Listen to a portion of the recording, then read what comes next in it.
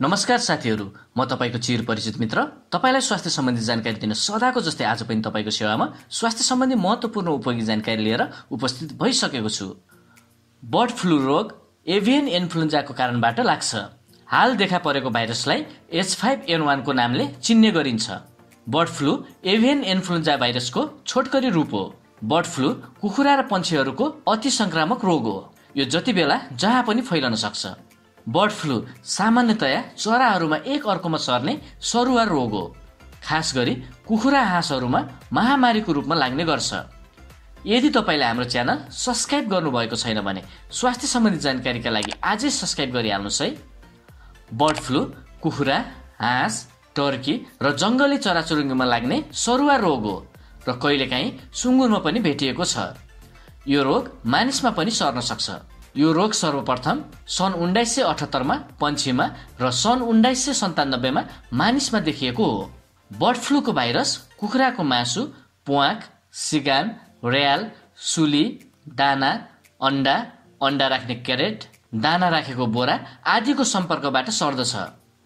आउनुहोस्, म आज तपाईमाझ बर्ड फ्लू के हो, यसबाट बच्ने यस्ता छन् सजिला उपाय भन्ने विषयमा जानकारीमूलक जीवन उपयोगी स्वास्थ्य टिप्स लिएर तपाईको सेवामा सदाको जस्तै उपस्थित भइसकेको छु। जानौ बर्ड फ्लू के हो र यसबाट बच्ने यस्ता छन् सजिला उपाय। नम्बर 1, तपाई बस्ने वरपर कुनै पनि पन्छी धेरै संख्यामा मरेको देख्ने बित्तिकै सचेत हुनुहोस्। आफै जान्ने भएर टिपेर फ्याल्नेतिर नलाग्नुहोस्। नम्बर 2, आफ्ना बालबालिकालाई त्यस्ता पन्छीहरूको छेउछाउमा जान नदिनुहोस्। नम्बर 3, कुखुरा तथा पन्छीको मासु राम्ररी धोई पखाली गरेर राम्ररी पकाएर मात्रै खाने गर्नुहोस्।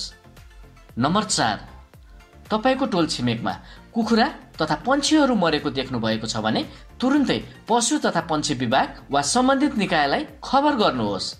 नम्बर 5, गाउँघर र तपाई बस्ने स्थानमा कुखुरा तथा पन्छी मरेको थाहा पाउनुभयो भने या शंका लाग्यो भने मास्क लगाएर हिँड्नुहोस्। नम्बर 6, बर्ड फ्लू मानिसमा सरेमा महामारीको रूप लिन सक्छ, त्यसैले समयमै सचेत हुनुहोस्। नम्बर 7, यदि तपाई कुखुरा पालक हो वा फारममा काम गर्नुहुन्छ र त्यहाँको कुखुरा अचानक मरेको पाइयो भने तत्काल सम्बन्धित निकायलाई खबर गर्नुहोस्। नम्बर 8, बर्ड फ्लू भएको शंकास्पद क्षेत्रमा जानुभएको छ भने सामान्य रुगाखोकी लाग्न साथ डाक्टरकोमा गएर तुरुन्तै जाँच गराइहाल्नुहोस्। नम्बर 9, यदि तपाई बर्ड फ्लू भएको बिरामी भएको ठाउँमा जाँदै हुनुहुन्छ भने बिरामीको कपडा, भाँडा बर्तन चलाउँदा सके मेडिकल पन्जा लगाएर गर्ने र पन्जालाई सुरक्षित व्यवस्थापन गर्ने गर्नुहोस्। नम्बर 10, स्तरीय मास्क लगाउनुहोस्।